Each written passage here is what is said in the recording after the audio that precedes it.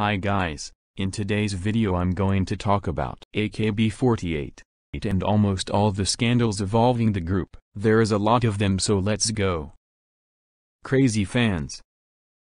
AKB48 have promoted themselves as idols that you can meet, so they have some events that fans can attend to, like their handshake events where fans get to meet the members and shake hands with them. Fans can get the tickets for these events by buying limited edition copies of singles. In other events, fans get approximately 10 seconds per ticket to spend with a specific member. They are allowed to combine tickets to spend multiple minutes talking to the member. This has led to instances of mass CD buying. Fans already purchased an insane number of CDs in order to stack their tickets. They often throw away the CDs after extracting the tickets, leading to environmental waste and littering. A fan even got arrested after dumping 600 CDs on a mountain. Other fan was arrested for identity fraud. He allegedly created fake IDs and passports in order to bypass the CD purchasing limit, to vote in the group's annual general election. And in 2012, a 19-year-old male was arrested for allegedly choking an AKB48 fan, in order to steal photos of the group at the handshaking event. Police said the suspect offered to exchange photos of the group and they went to a restroom. There, the suspect allegedly choked the other boy and took his photos. Police said they found hundreds of AKB48 photos at the assailant's home. Manager arrested. In 2015, AKB48's former manager was arrested for sexual assault 3 years after leaving the company.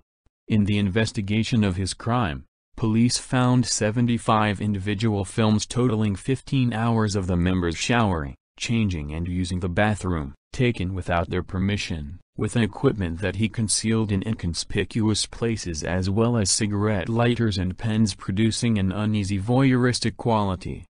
And believe it or not, he was sentenced to just 16 months in prison. Handsaw assault.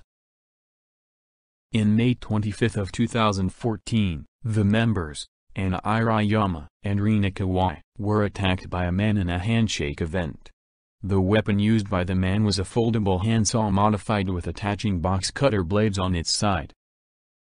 The members and a staff member who tried to stop the attacker were subsequently treated at a hospital for fractures and cuts. The assailant felt frustrated after losing his job the previous December, and would later testify at the criminal trial, that he was frustrated that such idols were well paid. He was sentenced to 6 years in jail.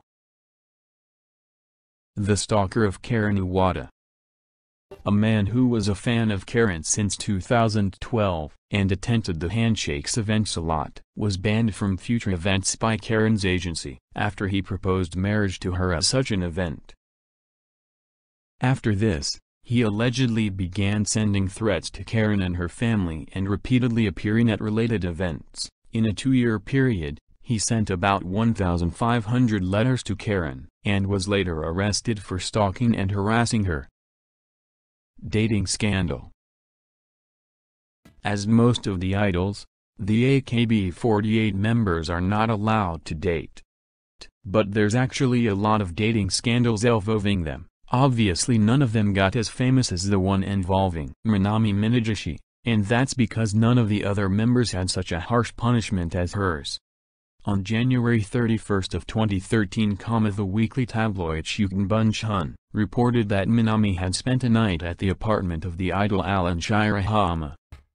A few hours later, it was announced at the group's official blog that she would be demoted from one of the official members of Amida Team B to Kankyuzai. For those of you who don't know, Kankyuzai is a term used to describe the members in training, and teams are what are used to separate members of the 48 group. I don't want to explain how the group works because the video is not about that, and it would make it much longer. But if any of you want to know more about the system of the group, there are several videos on YouTube explaining it. Now back to the scandal. On the same day, the group's official channel published a video of Minami with her head shaved. apologizing to her fans for her thoughtless behavior, and hoping that the management would let her stay in the group. This obviously was super controversial. People were super mad at her company for such a cruel punishment, but we actually don't even know if the company really told her to do it. A lot of people say that Minami chose to do this herself, as a way to repair her reputation. I don't know if this is true, but to be honest, this makes sense. As I said earlier, a lot of other members were involved in dating scandals, but none of them got such a harsh punishment. Some of them were never mentioned by the company.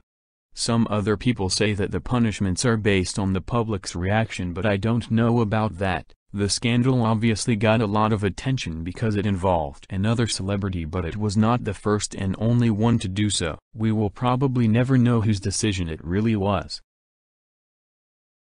Sexualizing minors. AKB48 used to have annual bikini singles. In the music videos, all the members used skimpy two-piece swimsuits, including the underage ones.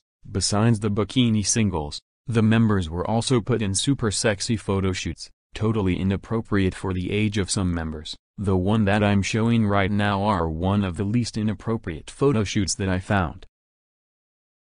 But thankfully, the last bikini single was back in 2015. And in 2018 the management updated their policies. Now only members under the age of 18 will appear in bikinis or in lingerie from now on. If I forgot to mention a scandal, please comment down below. Maybe I can do a part 2 of this video. And please don't forget to like the video and to subscribe to the channel if you like it. Thank you so much.